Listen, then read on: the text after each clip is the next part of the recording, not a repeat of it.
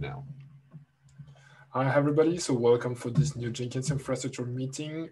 This one is a little bit special because of the major outage we had last week. So I'm going to give you a quick overview of the different components that were involved in the outage, what they are doing, and so we'll discuss as well about what we can do to prevent such thing to happen again. So the first thing to understand is we have the way the Jenkins project distribute packages contains 4 different services that we name updates center. So updates.jenkins.io. So updates.jenkins.io distributes plugin version. So when from your Jenkins instance you want to update a plugins or update the Jenkins core, this is the service that you're reaching. So basically this service is generated every 3 minutes, and so it contains a list of every plugins that you can install for your Jenkins version.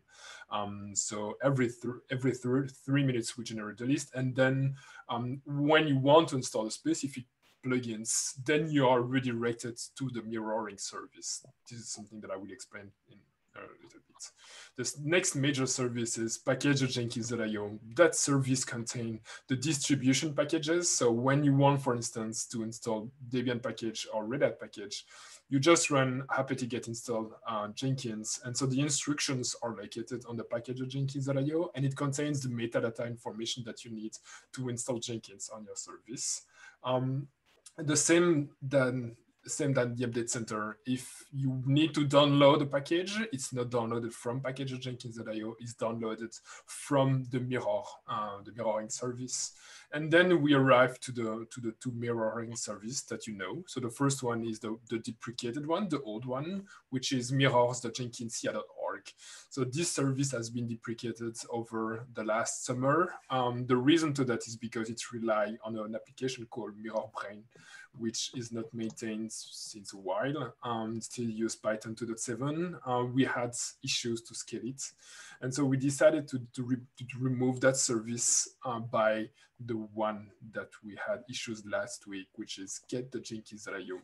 So get.jenkins.io use rely on 2 applications. So the Redis database to store the indexes, the file indexes, the file hash, a list of hashes for every files available that you can download. And obviously we need the files that we are distributing, and those are stored on Azure File Storage. So basically what happened last week is the volume, the Redis database crashed. We had issues to mount it in the Redis server.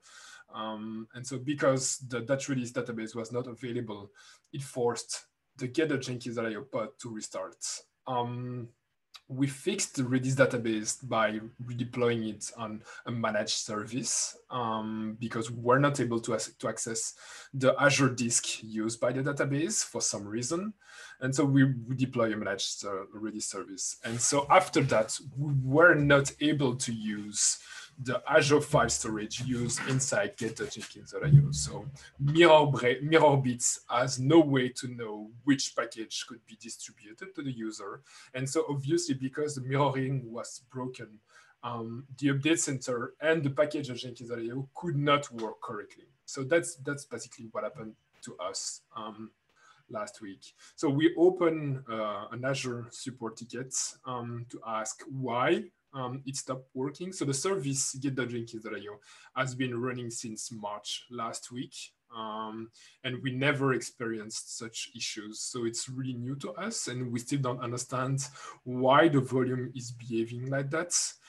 So it took us a while to understand that the volume was broken because some files could be retrieved and others not. So typically, distribution packages files like the Debian, Red Hat, and so on are available. But for some reason, when we try to read the plugins information, it sends us a timeout issue. So we are not able to read the data. We receive many different errors.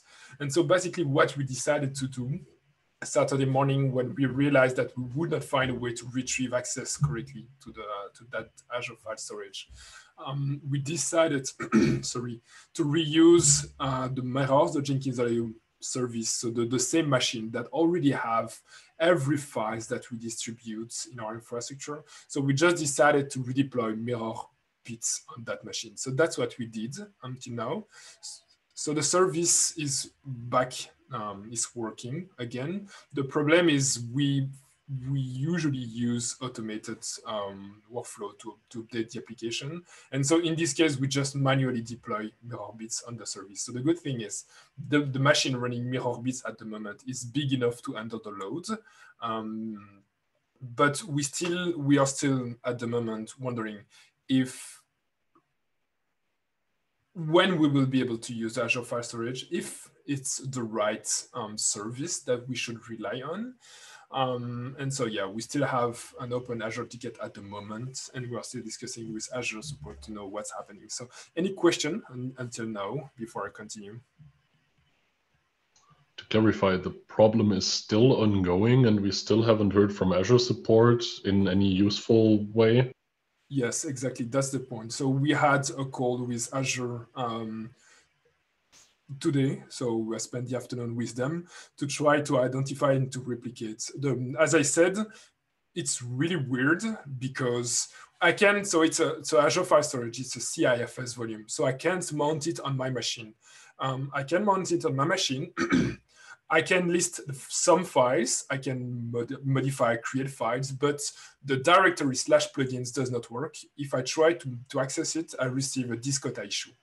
But if I go to the portal, to the Azure web interface, there I can create files in the /plugins directory. So it's a really weird issue. And yeah, that's something that we are still trying to understand why it's affecting us. Did I answer your question, Daniel? Yes, thank you. So right now, so the service is still working. So that's a good thing. The question is, could we have prevented this to happen? I don't think so. Because we had issues with network storage, both for the Redis volume and for the Get the Jenkins volume. We had network issues, and I mean we don't use those. I mean we don't manage those services; those are provided by our Azure accounts. But what I think we could have done better is first to communicate about the outage. I was in communication with a lot of people over last week and over the weekend as well about what was the current state, why we were having that issues and so on. And apparently it ended up that Twitter was the right support channel for that. I mean, maybe not the right, but yeah, I think we really like a central way for the people to understand what was the current situation. So one of the things that I've been wondering now is about having a status page for the Jenkins project. So I already shared this previously, but there is a project that could allow us to provide information to a status page by providing Markdown. So we could say, okay, we have a planned maintenance coming, we have current issues. And so if you have any question, feel free to redirect to those locations. So if you want, I can do a quick demo of what I was able to provision this morning. Any suggestions on this topic? So then, it's not clear to me why we would do that. I mean, it appears more professional, but Twitter seems like a very low barrier to actually post something. As long as we have anyone available with access to the Twitter account, for example, during the EU night,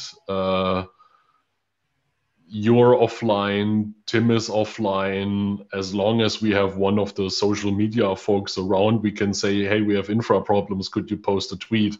Nobody needs to know how to use it. And a self-hosted status page sounds a lot like if we have infra trouble, the status page will be offline as well, and we'll just post a tweet anyway. So yes, it's not as fancy as, githubstatus.com, but I think as long as we make sure that as soon as we confirm there's a problem that we post a tweet, I think that's fine. And also, that's probably where people look. The problem with a status page is we need to advertise it and make people aware of it. And if nobody knows it exists, nobody has any benefit from it. So I totally agree with you about the fact that people first look at Twitter, and it's easier to just post a Twitter message. And I also agree with you that if there is an infra outage, we'll probably be focusing on the infra outage instead of creating a markdown or notification and working on this. This is something that, this is something that takes time. I just have the feeling this time that I received the notification again, right? I'm using Twitter, I'm using LinkedIn, I'm using Reddit, and I received a notification by email, by RC, by Twitter. I had the feeling that I was just receiving way too much information and I could just not answer all of them. And so I was just wondering if using a status page could just say, okay, you know what, I just provide one information and just look at that. I don't think it's too hard to set up the status page. Just saying, so the status page one that Olivia posted earlier, you don't run it on your own infrastructure. It's got a one-click deploy to Netlify for a free deployment sort of setup. So it doesn't touch any of your other infrastructure. So what you want for a status page. So that, Tim and Daniel, so that's a good point. We obviously need to be sure that the status page is not running in our infrastructure, because obviously if we are having issues with our infrastructure, it can be problematic for it. Okay. The way you had phrased that sounded a lot like it would be part of our infra, and that sounds kind of silly. Okay, yeah, but if that's not a problem. Still, I saw some of the tweets and there was an announcement posted and 20 minutes later someone posted, hey, any updates? And I'm like, dude, what do you expect?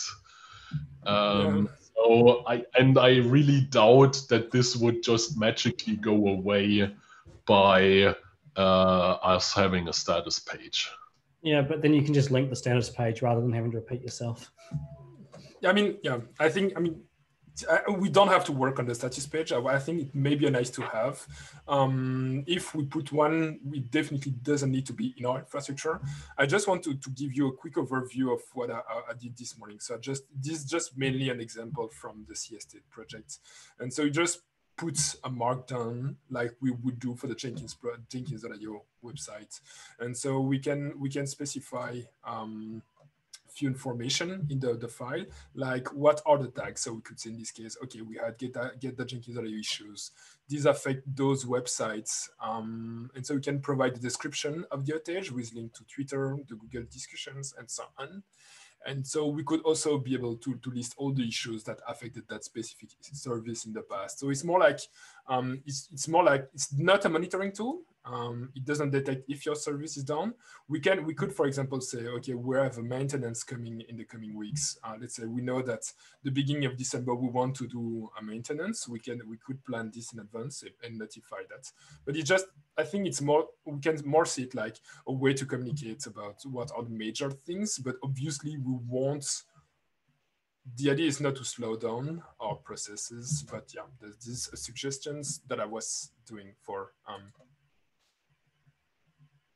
I like the idea for us being able to use it for things that would not make the Twitter account. So that would be a real benefit. Like if we're doing perhaps a migration of sorts, or the work that Tim and I were doing on Update Sender 2, that would not qualify, I think, for the Twitter account, because we have no idea whether anyone cares or whether anyone even notices. But ultimately, some people noticed, and if we had just had the status page there that says we're tweaking our infra, please report wherever if you notice problems, I think that would really be nice. So I can see the benefit there.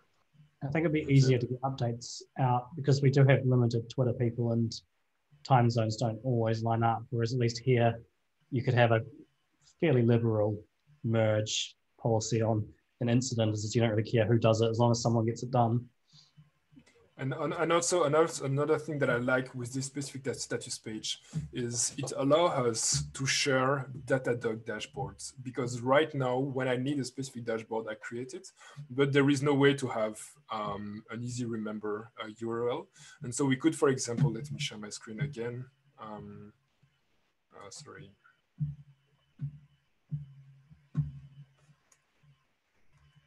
Where is that? Are you still there? Yes, you are.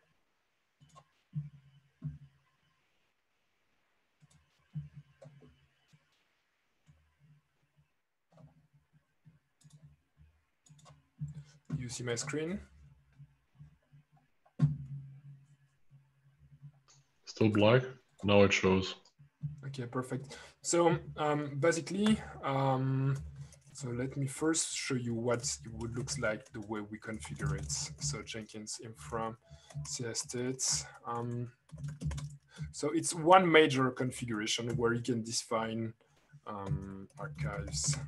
So you define the different tags. So for example, I say, okay, I have the tags archive.jenkins.io, which is running in Rackspace. I have adapt.jenkins.io. So you can specify a bunch of tags. And so you can filter for specific event like this, but you can also provide links. So if you go back here, we could, for example, say, here, there is a link to our monitoring solution. And so you're automatically redirected to Datadog. Obviously, in this case, it's not useful because it's not publicly available. But we could have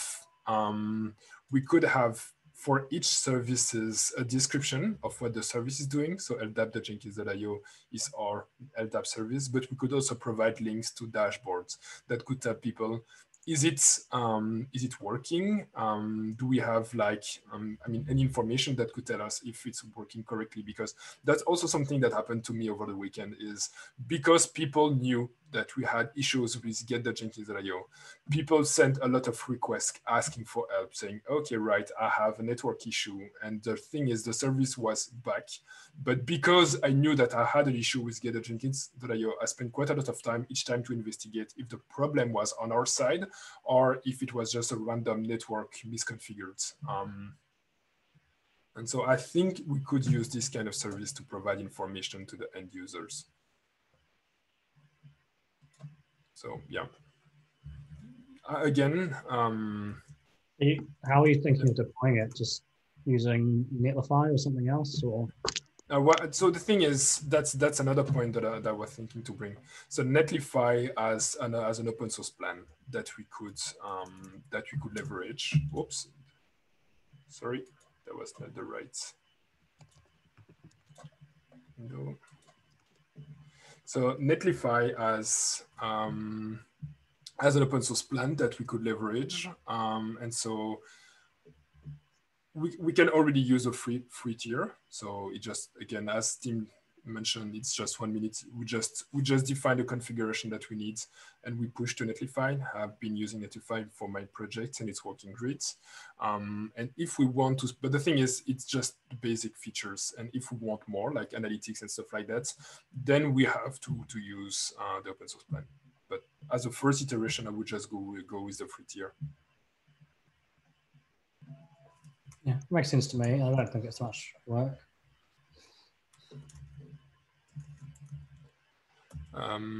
So if you don't have any questions, I create a Jira ticket to keep the track of this work. But again, this won't be the priority, just a nice to have. So if someone is interested to help on this one, I will just create a Git repository and we will iterate on this one. Yeah, it's great to get repo and let us know. Yep. The next thing that I've been wondering is how we could have detected this outage. And this is something that I've been wondering for a while, is how we can monitor that the latest packages are available.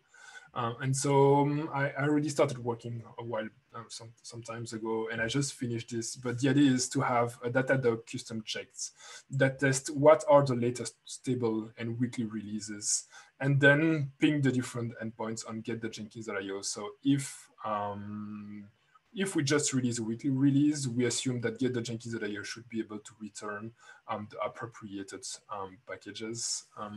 The custom check is done. I just finished it today, I think.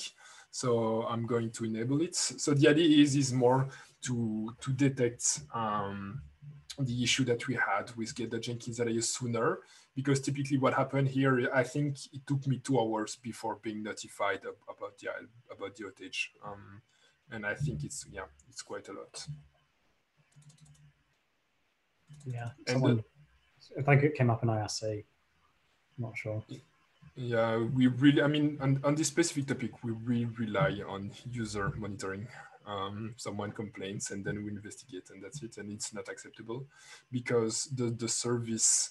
So basically what was weird in this case is we had a lot of side effects about the outage, because one of them was, if get.jenkins.io was not available, could not use any mirrors, then it falls back to itself. And so the thing is, mirror bits do not provide the files. It always redirects you to mirrors. And so we just deploy an Apache next to mirror bits service that just allows you to browse the different files and to provide you. But because all the mirrors were down, we just redirect the full traffic of mirrors to our own service. So we were just literally down, and yeah.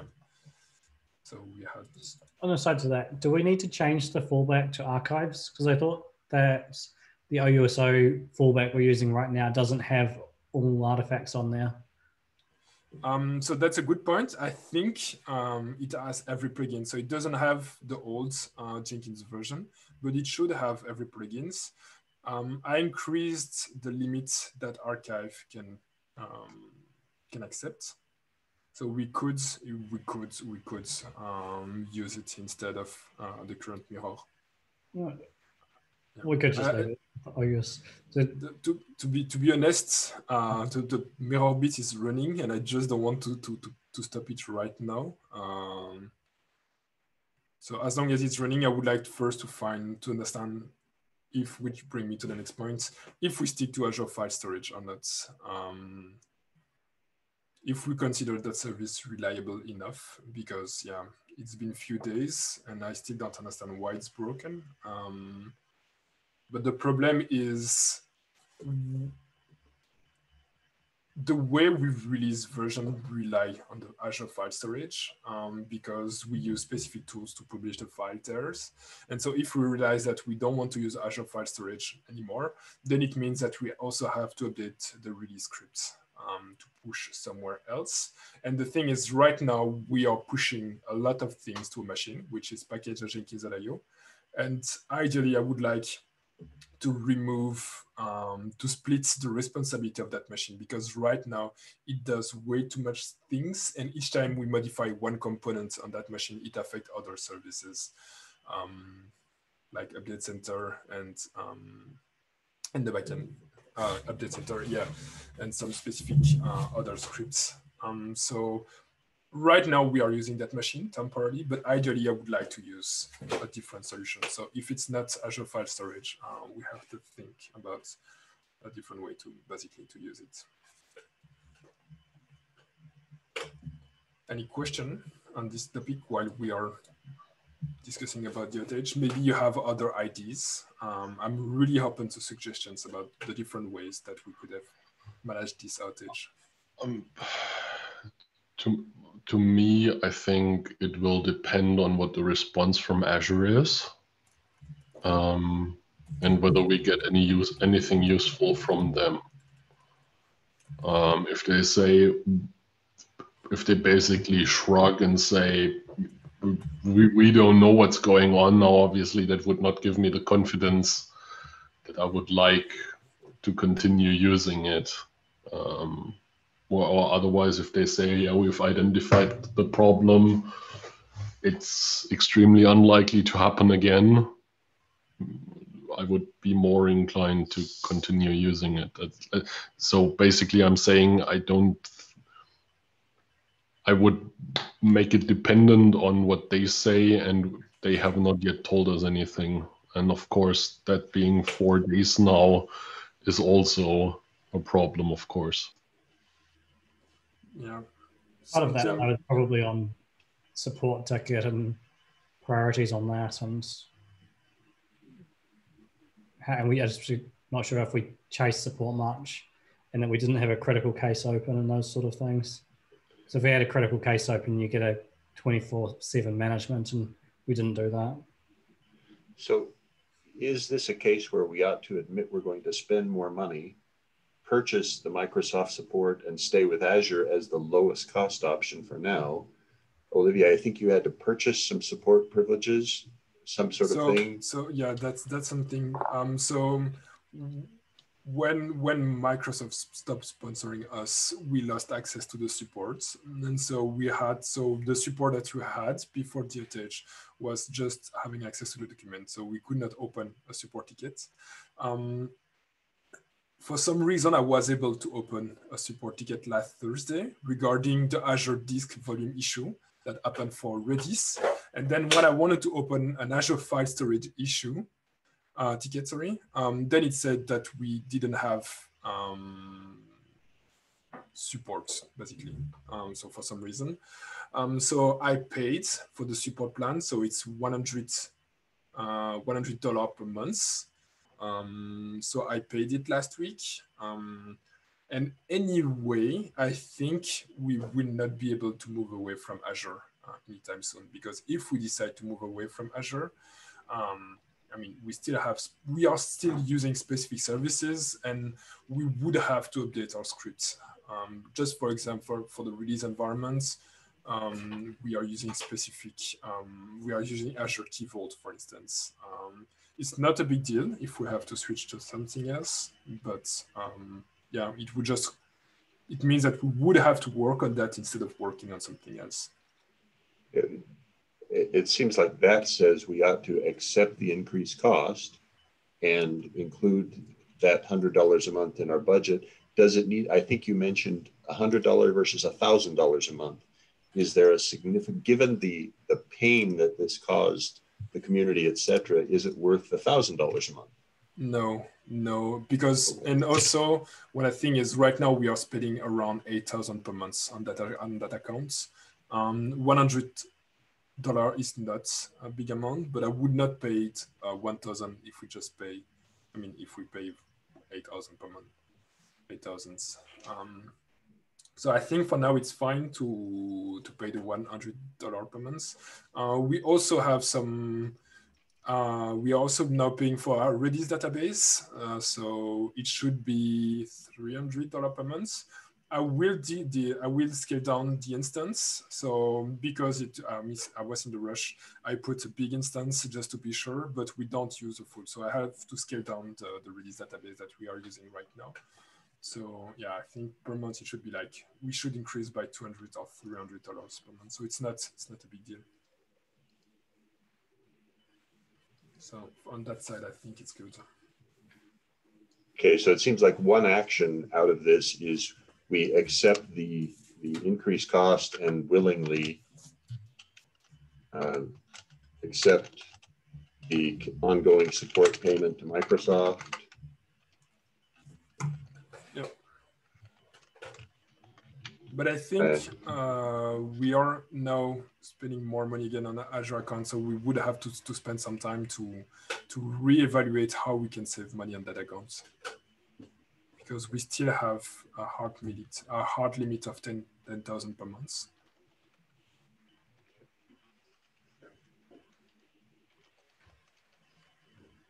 So we have to revisit expenses. Be sure we stay in budget. Yep.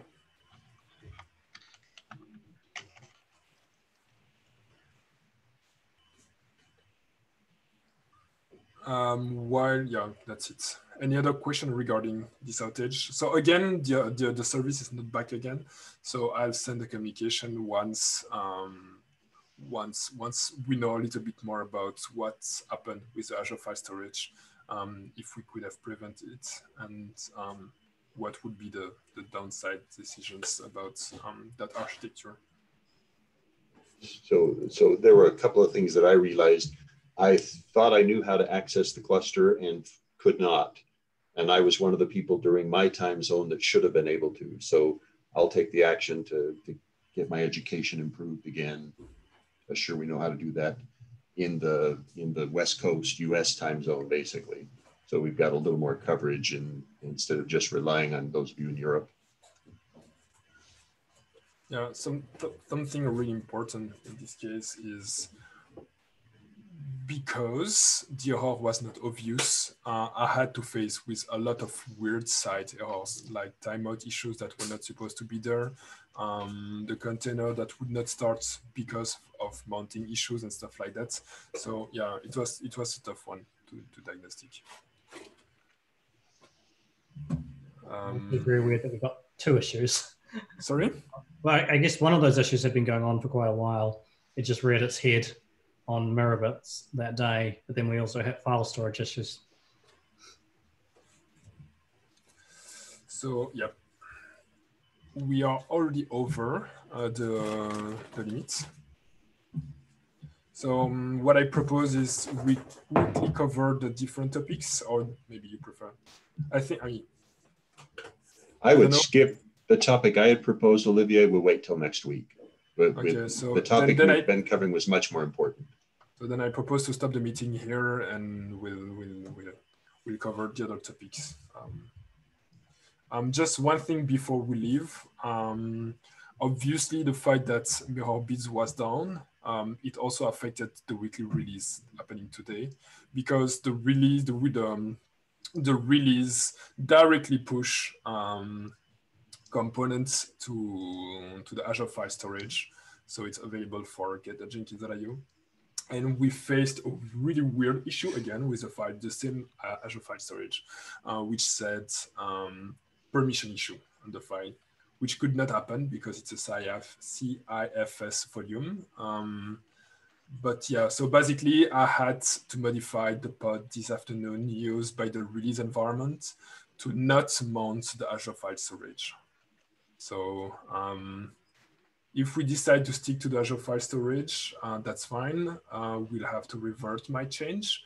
And if not, we'll have to slightly modify the release environments. So the really good thing is right now, because we still have the process to push to the way we were doing previously. So we still have the process to automatically push new components to package.jenkins.io, which means that we have a fallback situation. As long as get.jenkins.io running on Kubernetes is not back, as long as we don't have access to the Azure file storage, we are still able to rely on the machine running on Amazon. So unless you have one last question, I propose to stop the meeting here. So one call, one. Quick question, how urgent is it to resolve the situation, or could we in theory continue as is indefinitely, besides the fact that we now have a single point of failure here for distribution? So sorry, so can you repeat the question? We're currently on a fallback situation. Is that something that we can live with if need be for several weeks, or do we need to get to a real better situation and restore the Azure stuff as soon as possible? No, so the current situation can work for weeks, even months, because the machine is the same machine that was used for mirrors.jenkins.io. So we know that the machine can handle the load, so that's a good thing. The service is running, it's easy to configure, that's a really good thing. The problem is that machine is out of sync with our Puppet master. And so if we decide to keep the current situation, then we would have to work on the Puppet code to automatically configure that machine, because it's a virtual machine, so it's not a Kubernetes environment. So the way we configure the service is slightly different. And so, yeah. So basically, we need to have access to the file storage, because mirror bits need the files locally to know what are the hashes for those files. And based on those hashes, it says you can be redirected to that specific mirror. So that's why we need a location containing every component. So to answer to the question, we could stay for weeks. What really fear me is when you do manual procedure on a server, if the person who did the procedure left or is not available, then you end up by trying to figure out what would need to be done, basically. So Okay. it works, but I'm not comfortable to keep this situation. Okay, thank you. So I propose to stop the meeting here. Thanks for your time. See you back on RC, and yeah, have a good day. Bye-bye.